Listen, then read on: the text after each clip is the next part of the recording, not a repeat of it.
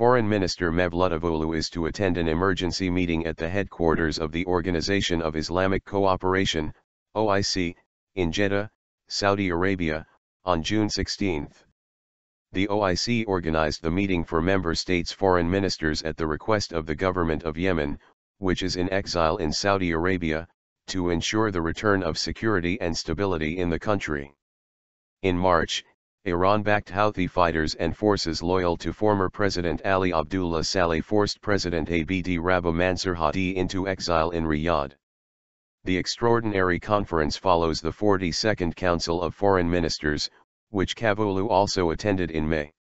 The OIC meeting comes at a time when unfacilitated peace talks are underway in Geneva to broker a political settlement between the warring sides. Yemeni representatives from multiple belligerent parties are participating at the Geneva meeting. UN spokesperson Stephane Dujarric has said that talks have started without preconditions, to restart the political process. Since March, a coalition of 9 states led by Saudi Arabia has carried out a campaign of airstrikes against the Houthi forces to restore President Hadi to power.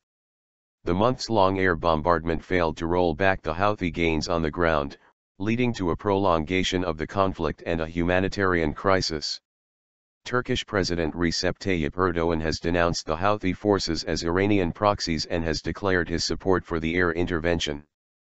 The Turkish Foreign Ministry has sent food and medical aid to Djibouti, where thousands of refugees have sought safety from the conflict. The nature of the interventions to be discussed by the OIC delegates remains unclear.